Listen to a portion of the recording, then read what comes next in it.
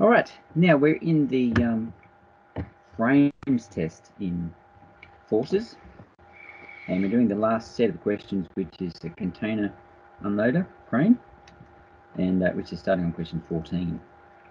All right, so now this question is bringing in a mixture of different things, which are frames. Sometimes they're frames, sometimes they're solved with truss elements, or sometimes frame elements.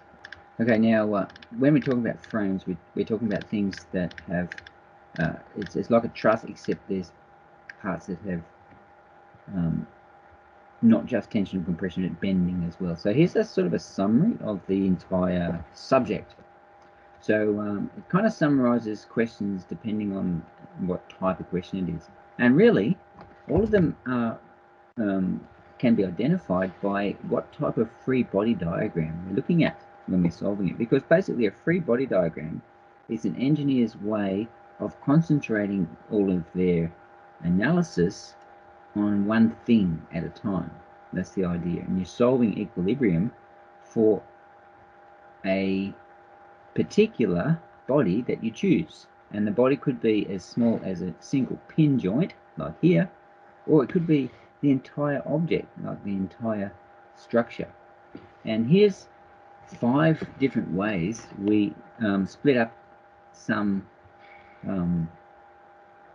structure into different bodies. So the first one is concurrent, where we're splitting it up into single point, like a bolted joint between truss members, for example.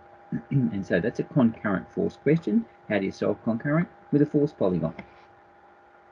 Now, similar to that, and usually we find this in the trusses section, is we do that's concurrent. We do collinear. Now, collinear is actually very, very simple. It's as simple as you can get.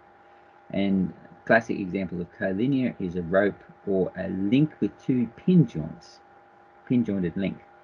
In both of those cases, the force must be in line with the member, or through the 2 pin joints. And there's only 2 forces, which means if it's an equilibrium, they have to be opposite. So it's so trivial that we don't normally sit down and go, we are now doing equilibrium on this member. We can just immediately say, oh, the force on this side, well, on the other side, it must be opposite. That's collinear. Now, the non-concurrence. Right, so with non-concurrent, what we often do in a problem is we come to the problem initially and we have to find reaction forces at the beginning. In that case, we're taking the body as the whole structure, the entire structure. This is mounted on the wall or something here. So we take every member is one piece. And when we do that, we do our standard non-concurrent equilibrium equations, which are these 3 here: moments, forces, X, forces, Y. And how do we solve these? We solve them by taking a moment equation on a well-selected point, which is typically a point that has too many unknowns on it. By selecting the moment on that, we eliminate those unknowns. All right, so in this case, the whole structure is the body. Or if we're doing the method of sections, we might take a part of the structure, half the structure, as the body. All right, and now both of those are giving examples of truss solutions. And now there's this one where we have what we call a frame, and that is the same as a truss, except you have a member that has 3 forces on it. And when there's 3 forces, it's not a truss member. All the members in a truss are 2 force only, which means they can only be tension or compression. This yellow member here can be tension, compression, and bending, 3 possibilities. And in that case, you have to be, you still start off with the reaction forces initially, but when you're solving this one, you're going to solve the yellow one as a non-concurrent question, whereas when we're doing trusses, we solve each one as a concurrent question. So it's a little bit like method of sections, where you drill right down to a single member and do a method of sections on that member, rather than method of sections on half a truss. That's about it, really. So we already have all the information, or we have all the tools that we need to solve a truss with a frame member in it, or a 3 force, or more than 2 force members in it. And the tools basically are force polygon when there's 2 unknowns, moment equation when there's 3 or more unknowns. Hopefully bringing it down to a single unknown, so you can solve it. Once you know that, you may have two left, you can switch back to force polygon to finish it off. Alright, so that's a bit of an overview. Don't forget we have our contact points, that table, very handy for rollers and cables. They're single force, and the pin joint, which is very common, that's two unknowns, which is a X and a Y, or a force and an angle. Same idea. Alright, back to the quiz. Now we're looking at this one. This is a no, well, we'll just go through the questions. So we have first of all, just a couple of things to note about this one. We've got units. These units are all in tons here, you notice. So because we're working in tons, we have to be a little bit careful about how we set these up. Do we convert everything over to newtons and work with newtons and meters and stuff? Well, I vote that we can just handle tons, and we'll work it all out in tons, and then we can worry about converting it to a newton at the end. So it's trying to find the reaction force. So yes, when we're trying to find the reaction force, we will have to put that in newtons, and we're trying to find the reaction force at B, which is this one here. So this is, we're trying to find what is reaction force here at B. So there's an upwards force here, and we'll assume there's upwards force here, because if it's downwards, that wouldn't be too safe. So, and we're trying to find reaction at B. Now, this is really just a beam, so we can treat the whole thing as one great big beam. It has reaction forces. Like here, all the forces are vertical, so it doesn't really matter about which one's the roller and which one's the pin joint. And we've got some forces, you know, the loads being applied, and some gravity forces around the place, and so it's really just a beam like that. And so if we're trying to find the force here, where do we take our moment? Here. So we take our moment at A, which is convenient because we usually write moments at A. So to do this one, we're going to start off by working out the sum of all the moments about A, and that should equal 0. So that's where we're going with this. So if we take moments at A, that means we need to know all of our perpendicular distances from A to wherever. So what loads have we got? Well, they're all in here. So the structure is 600 tons. Now structure is this yellow bit. So that's this one here. And that one is 600 tons. I'll just give it 600. And the distance, we need to know that distance. We've got 1400 here.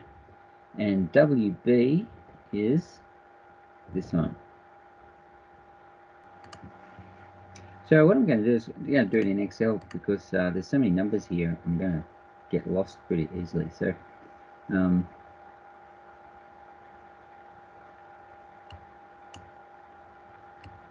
I set it up in a table in Excel, then I shouldn't get lost so badly.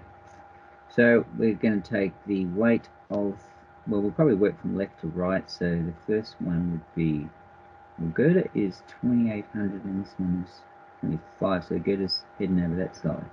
So the this center of the girder, if that's 28 and this is 25, then means it's longer here. So this center of the girder is actually here.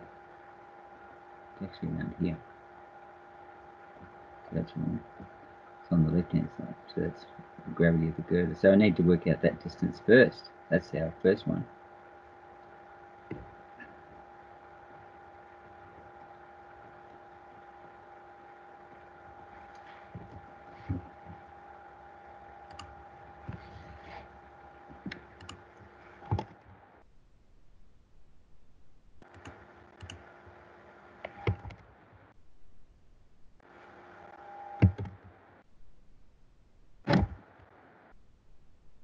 So the girder force is,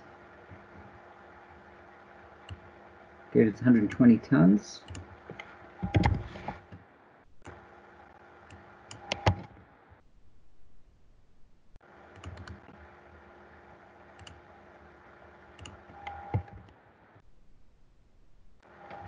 And work it out in kilonewtons, so that'll be 120 tons times 10.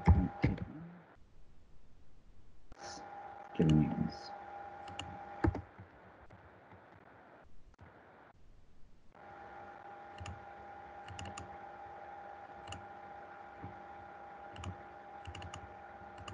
Now distance in this case is its wheel is that wheelbase, which is 25.3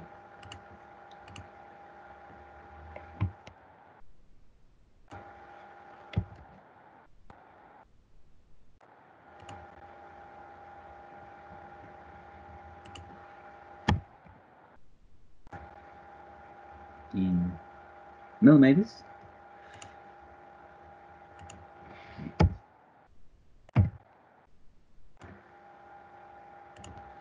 So we have 28.93, oh, 25. Do it in Excel. That plus 28, and we get the middle of that.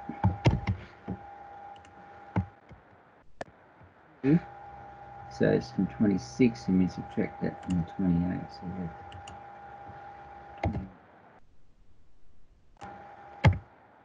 we have 1.4 meters to the left. This is to the left. So 2 force times distance. Actually anti-clockwise that one, so it's a negative those two. So I might just make distance negative.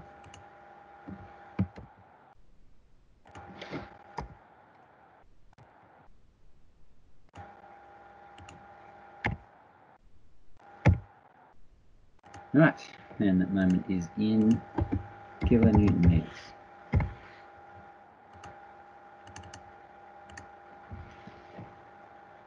That's the effect of the girder around pivot point A. So this is moment around A.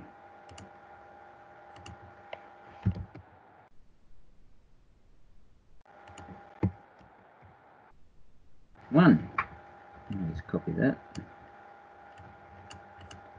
Next one will be winches.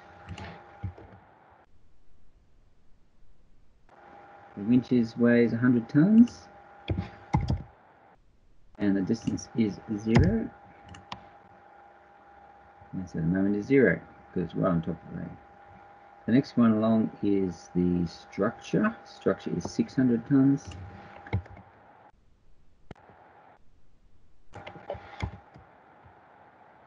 And the distance is this one here, which was 25.83 minus 14.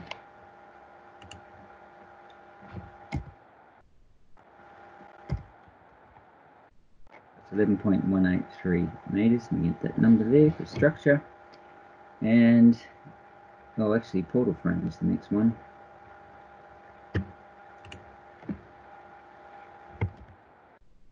Portal's right in the middle of that. 5, 2, right, so there's, and the portal weight is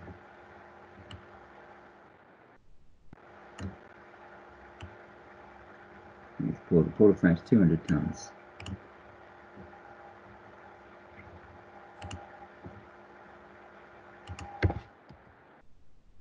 There's the portal frame.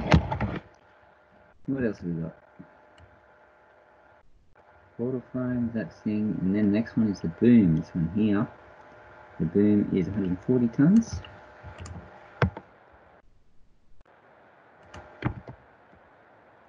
And the distance from A to the boom is half the length of the boom. The boom is water reach.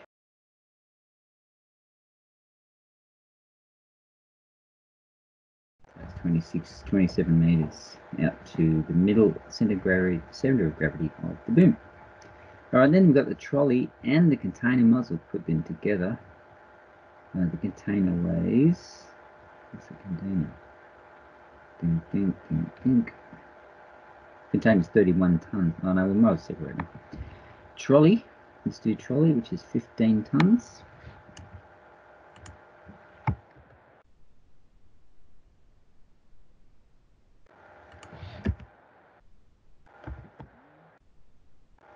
And the distance to the trolley will be water reach plus wheelbase.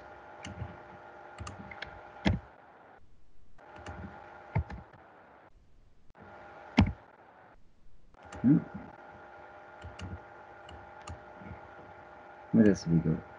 Container. Now the container, which is 31 tons.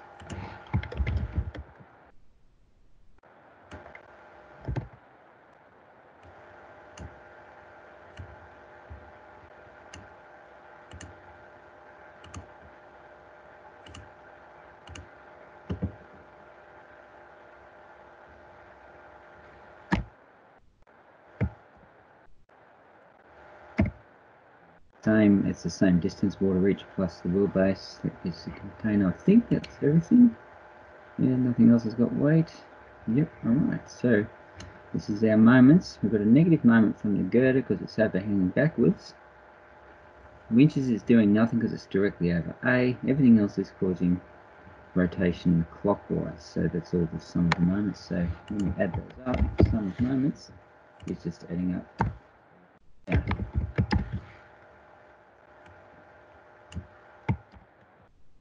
This is our total moment, and that's in kilonewton meters. Alright, now we're trying to find what our force is. The force will be a fraction of that. So let's just get some of these numbers down in our notes here. Alright, so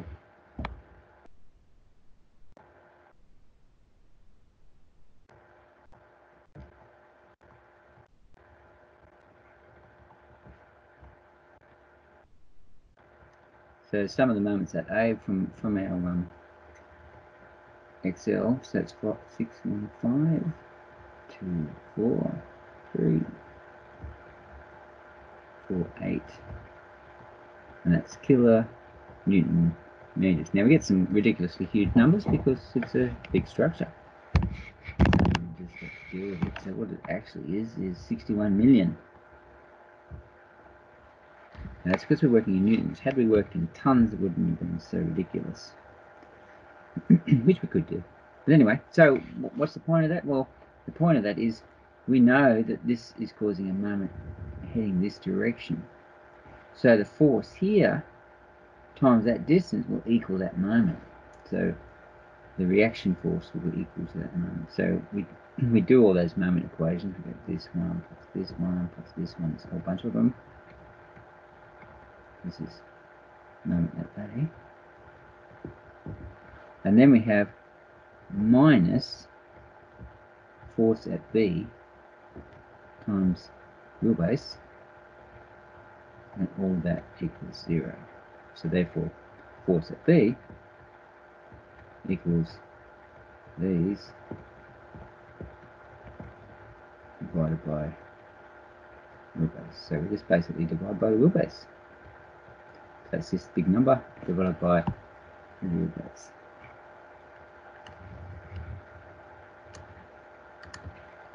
So direction B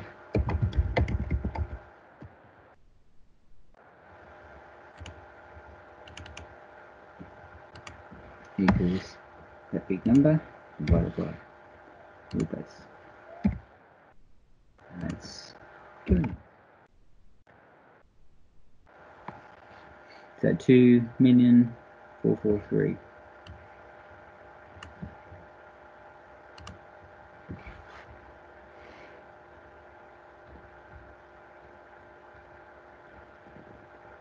I know, and that's kilonewtons.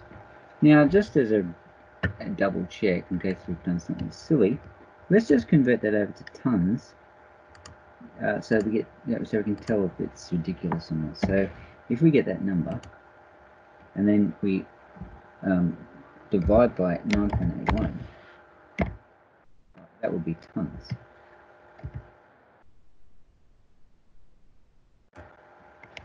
So I've got like 249,000 tons. That seems a bit weird, because considering everything's only 600 tons, 200 tons, 100 tons, and I've got 249,000 That doesn't make sense. So something's fishy. And the issue is here, right here, we've used that one is in millimeters, should be in meters. I put a full stop there. Alright, just recalculated everything instantly. So you can see there's a big advantage using Excel, because I did do a mistake here. I had that one in millimeters. It should be in meters. Both of those should be in meters. Alright, now I've got 700 tons on that weight. On that wheel. That makes a lot more sense than 250,000 tons. That's going to be a pretty serious load. Alright, so there's my numbers fixed up. So I didn't get one correct. That 61 should be, the sum is a different number now. So let's check that.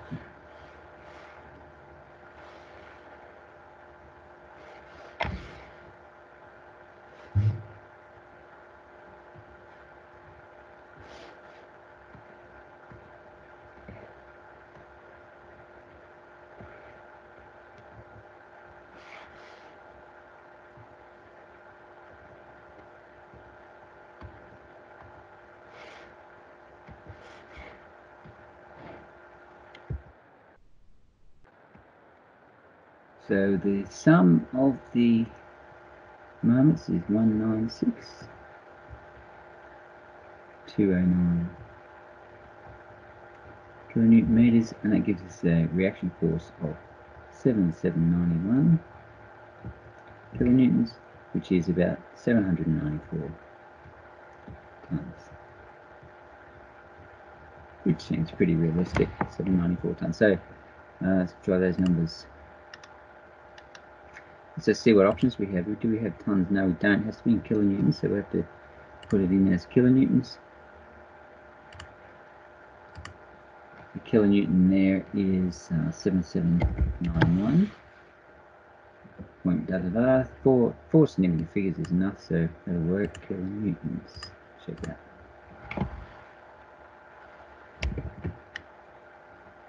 Alright. What? Oh, I just worked it out. Just worked it out. Okay, the problem was the length of the boom is 60 meters, but I used the length of the boom as WR, which is not the length of the boom. The boom WR only takes you here. That was the mistake. Alright, so what it should have been was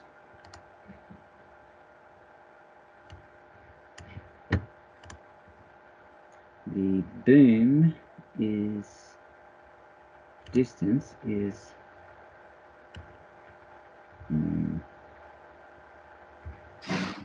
wheelbase plus 30 meters, so that's 30 then. That'll get us 7956, which is correct answer. Alright, so that answer there is 7956.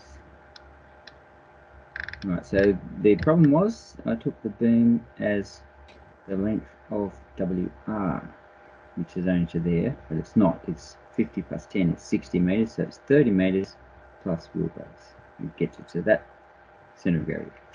Alright, sorry about that. And this time we find the reaction force at A, which is this one here. Now that's going to be quite simply all the vertical forces minus B. So reaction A, well, sum of verticals first.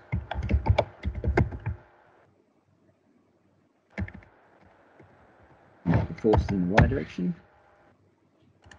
And the y direction forces are in here, so we can sum this one.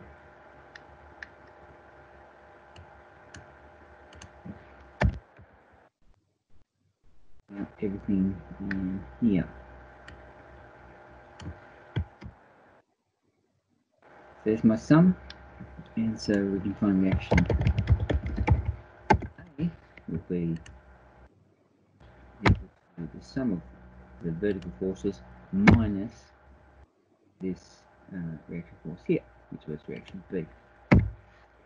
We get this reaction in kilonewtons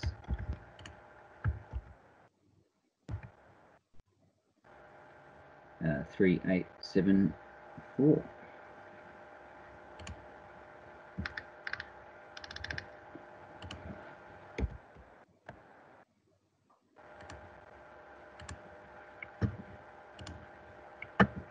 Alright, find the total tension in the pair of 4 stays, which is these ones. So total is, we can treat it as a planar thing. So this is a standard concurrent force question. So we've got this boom here, it's got gravity on it, it's got this weight on it here, causing a moment, and then this cable has to pull it back, creating a moment backwards. So we'll take the vertical component of the force stay, which will be pushing up here. So what will that look like?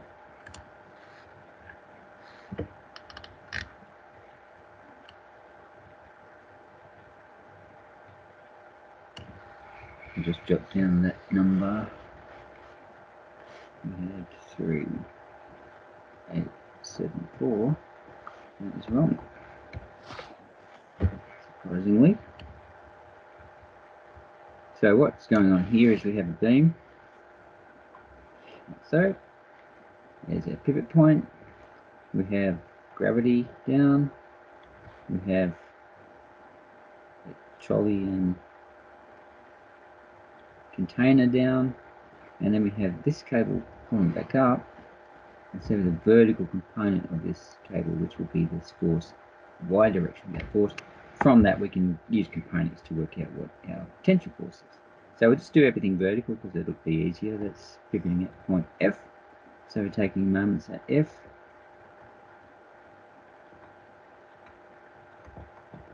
And equal the boom mass.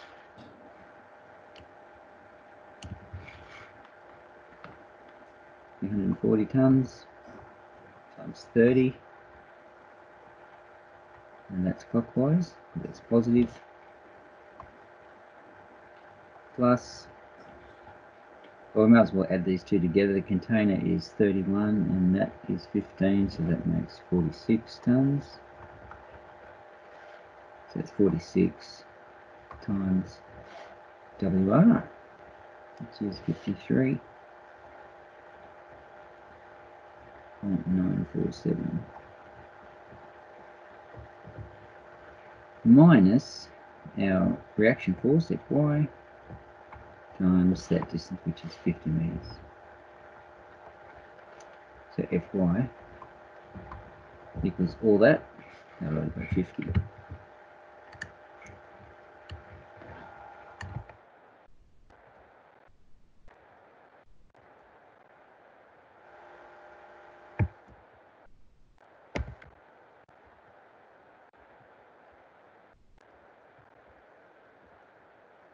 We have 6681.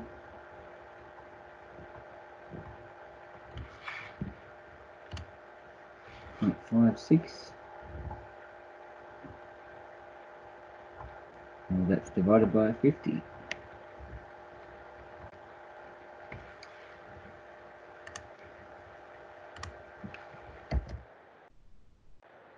$33.63.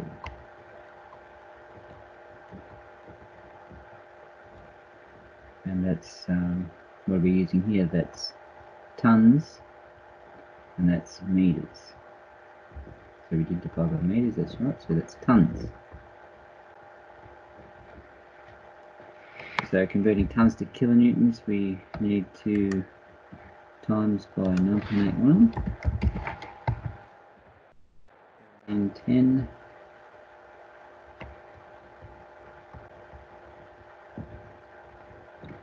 kilonewtons. Right, now we haven't finished yet because that's the vertical component of the cable, but the cable's going off at an angle here, which is defined by that 30, up by 30 and across by 50, so we need to work out what this angle is here. So it's 30 over 50 inverse tan.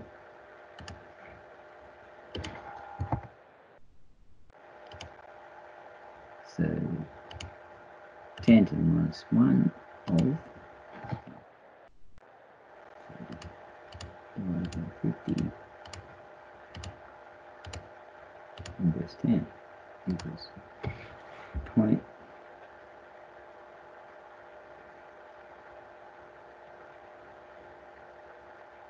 an angle.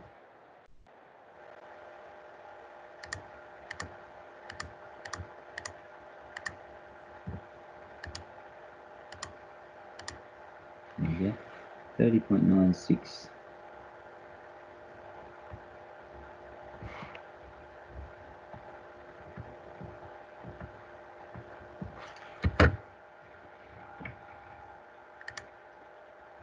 Three, 8. There's the angle there. So in our 3, 5, this length here will be. We know this one. So there's that we actually just work that angle out there. So we know opposite, and we're trying to find hypotenuse. Opposite and hypotenuse is sine, so sine of the angle equals opposite of hypotenuse. We're trying to find hypotenuse equals opposite over sine theta.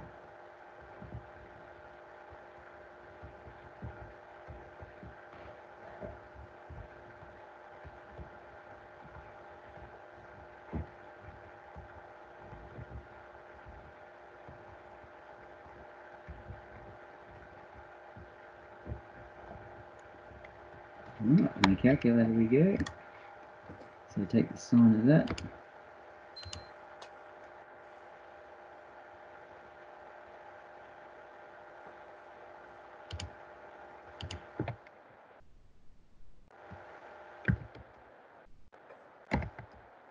And 10.92 divided by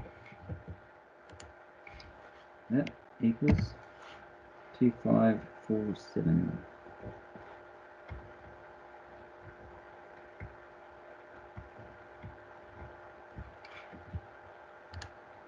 .97, and that's kilonewtons. 2547.97 kilonewtons of tension in the forestay.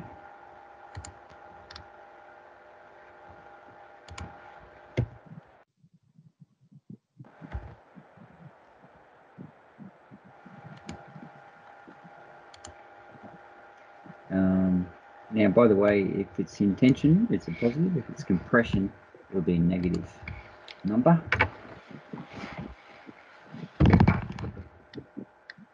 Well, I actually got a green tick. It's a nice feeling.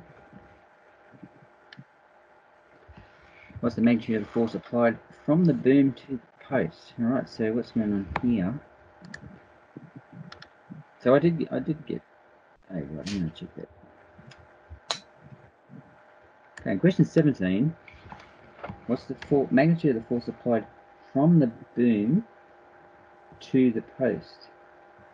So the boom, so this is this, we're talking about this joint here. This is a pin joint, and we have all the forces on the boom, so we could solve this using a force polygon and work out what those are, or we could just do X and Y. So we have some X, which would be the horizontal component of the forestay force.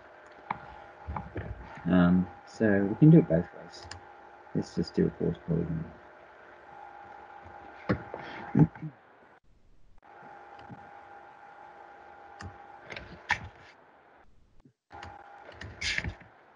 Start off with something that we know from the question.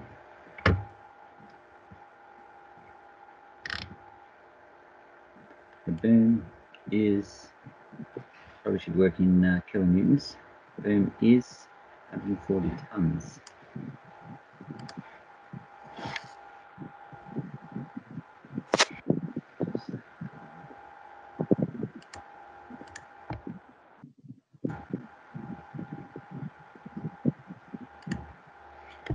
Times 9.81, 1373.4, vertically down.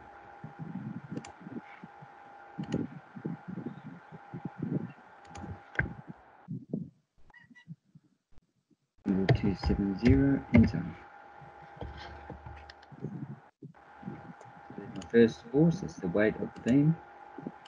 Then I've got the weight of the, or we'll combine the other two together, which is the 31, no, it's 46, wasn't it? So 46 times 6 times 9.81,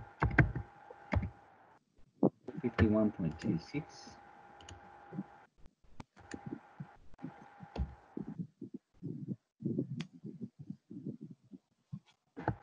Very good.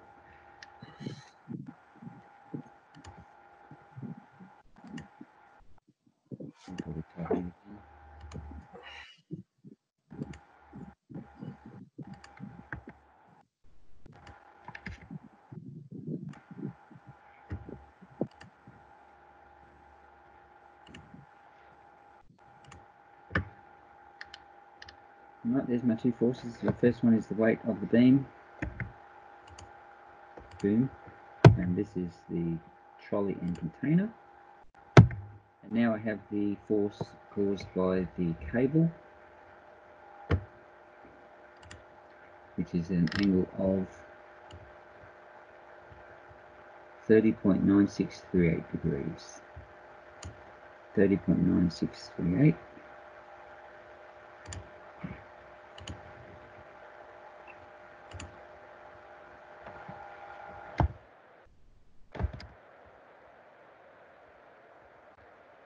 So I should have converted that over to a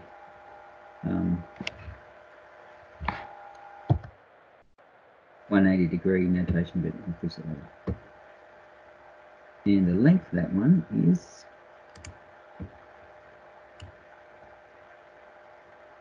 2547.97. 2547.97.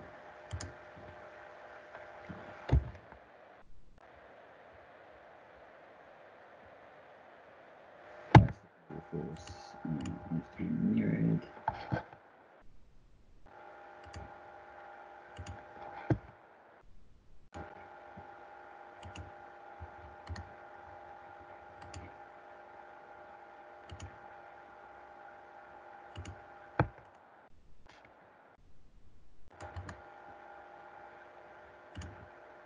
And we'll move the end of that to the tip of that force there. Now that is all the forces that we've done so far. The force that goes from there to there will be the force at the reaction point at where it touches the frame. So that represents our force backwards. Our angle here, by the way, is has no decimal places, so we need to fix that one as well. Unfortunately, let's throw a gap in there. That's no good. This is caused by the bit of an image delay while I'm recording. So I thought I had it, but you've got to be careful. Take it a bit slower than normal. Right, now that one we want properties of. And the angle there needs to be fixed. Go to units and give yourself decimal places and angle like 3 of them. And test that again. And the angle's there, 13.23. Alright, so that's our data for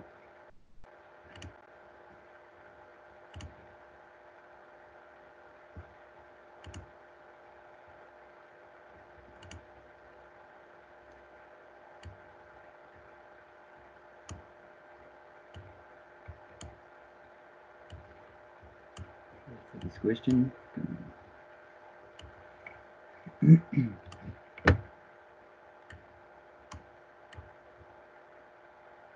Okay, what is the magnitude of the force? Magnitude of the force applied. Okay, so that magnitude will be in the data.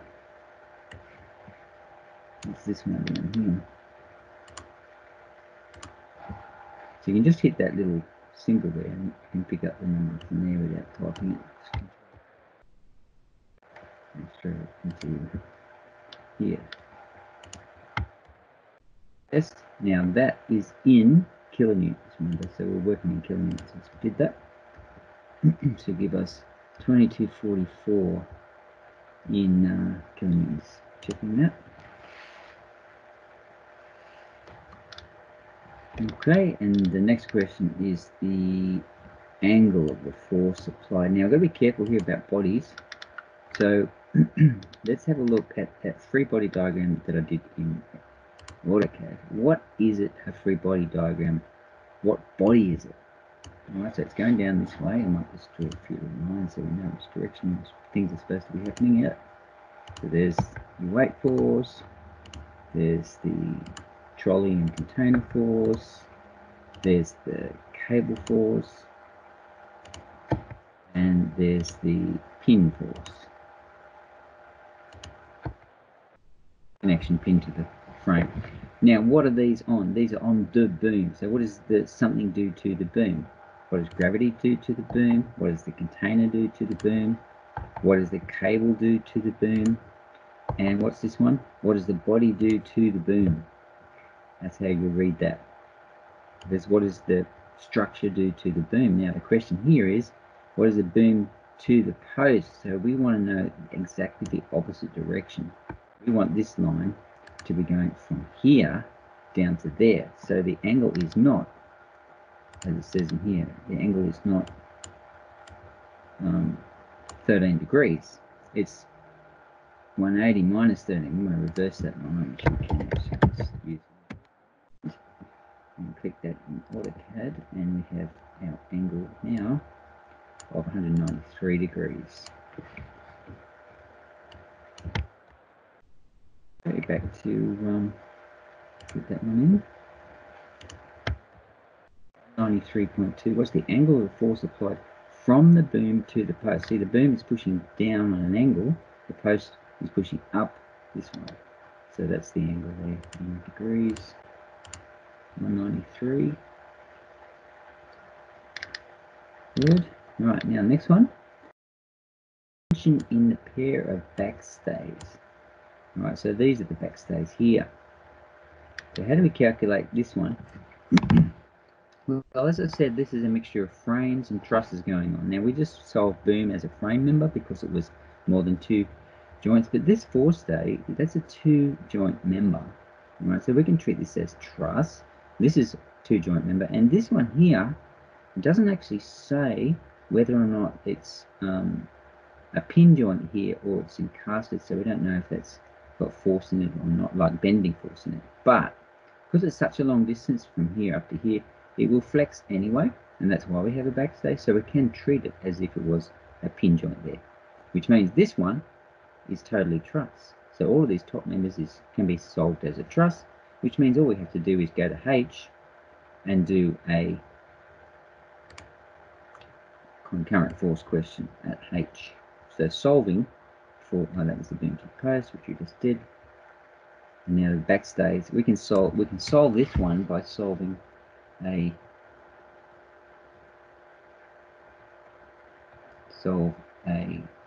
joint free body diagram at joint H. So we're treating it basically as a truss at H. We can't treat it as a truss everywhere, but at H we can. We can say, okay, this is a concurrent force question.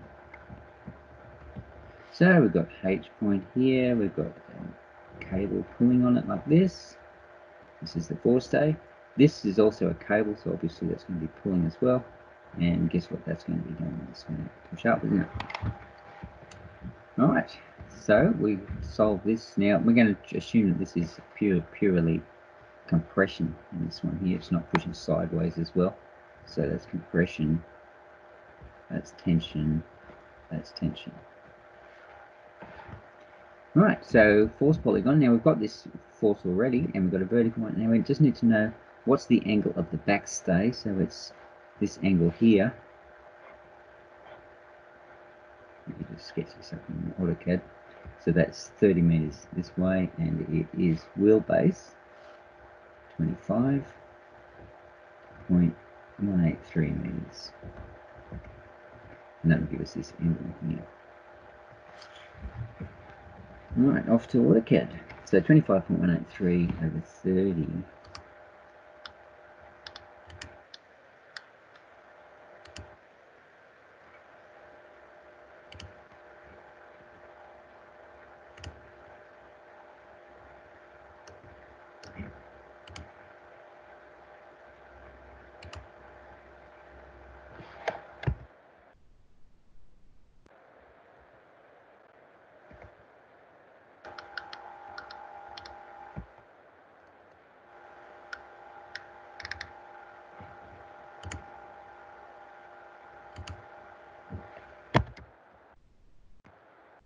So I've got two different diagrams going on here. I've got a diagram, this little diagram I started with, that was a diagram in kilonewtons. The diagram I'm drawing right now is in millimeters. So they're completely disconnected from each other. But what I'm doing is I'm just getting that angle. I need to know what angle this line is at, and the angle is 49.989 degrees. So this angle here, 49. That's my degrees for that angle. So now I can draw my force polygon. I'm going to use the cable, a vertical force, and this 49 force. So back into AutoCAD. I'm using the cable force, which is this one, and that's the actual magnitude of it. So grab that cable force first, copy selection. Now I'm drawing a new force polygon. I'll do it over here. Now, which way is this going? Let's have a look. 149 degrees, that's pointing that way. It's in quadrant 2. That's incorrect for point joint H. It should be going the opposite way, so I'll give that a reverse. The angle should be in the fourth quadrant, so there it is at 329 degrees. So we started off here and went down because we're pulling joint H. The cable is pulling joint H. Alright, then we have something vertical. Wherever that's getting to. And then we also have something at this angle. So we'll copy this one across.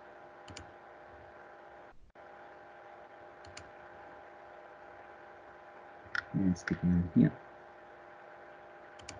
Trim those together. Actually, I'm playing AutoCAD. I better just double check that radius is 0. There we go. Right. That's my force polygon for joint H. And the direction of the forces is downwards. The cable. Upwards. That's the post. And what's this one? 49 degrees. Whoops, that's not right. It's not in quadrant 1. It's in quadrant 3, so that also needs to be reversed. And now it's got the angle is 229 degrees. That's a lot better. And give an arrowhead on that one as well. This is the force in those back stays that are pulling that joint down. Okay, what is the combined tension in the back stay? So that'll be the magnitude of that force. And we have, there's that number there, 3398.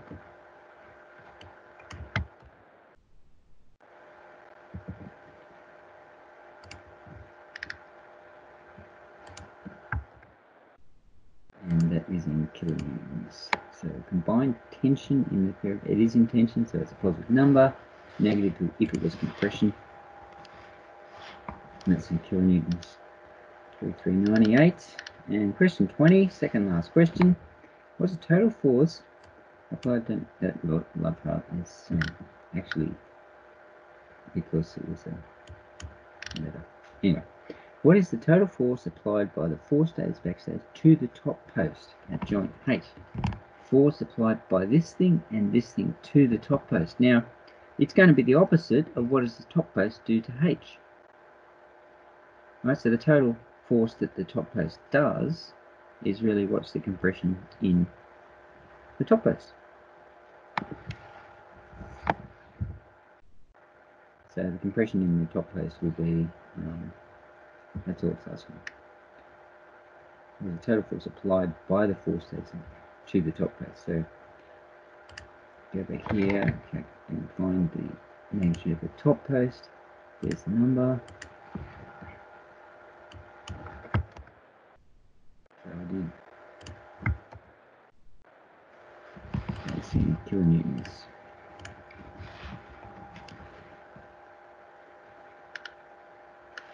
And the very last question is, what will happen if the reaction force of the boom is lifted 75 degrees? So we lift the whole thing up at 75 degrees. What will it do to the thing? Now, you don't have to actually calculate it.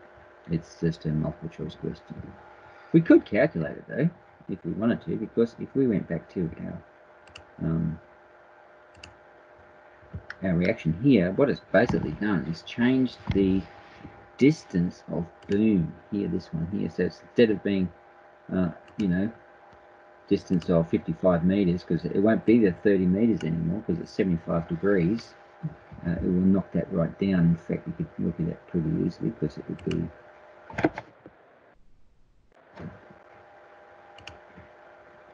$30 will become 5 degrees.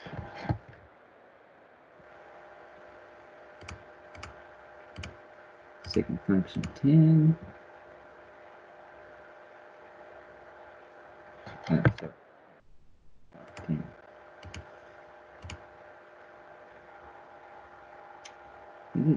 It's not. It's 1/10. So 0.268. So that 30 will be times 0.268. What does it do to everything? Well, it's going to change the reaction force here. Let's just see. Let's just have a look and see what it does.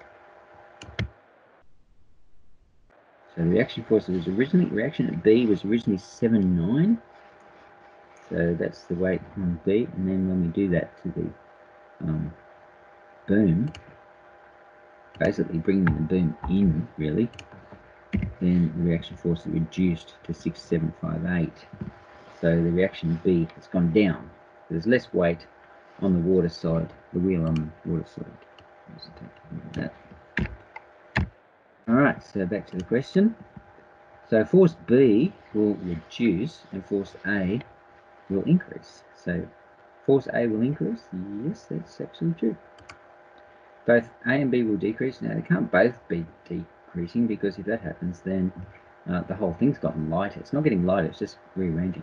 Force B will decrease, not right. A and B will stay the same, because this boom is always, no, but A and B will stay the same. No, they won't stay the same. One will go up and one will go down. So force A will increase. Maybe. Or you can work on it. I can't tell you the answer to a multiple choice question. That's silly. Alright. That's it for the frames. I will look into that one that marked up there. That one there. That's a bit of a mystery. That's it.